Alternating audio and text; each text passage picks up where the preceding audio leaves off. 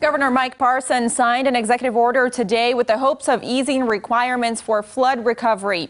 Executive Order 1906 would give the Department of Natural Resources the authority to temporarily waive or suspend the operation of any regulation during the period of flooding, emergency, and recovery period to best serve the interest of the public's health and safety.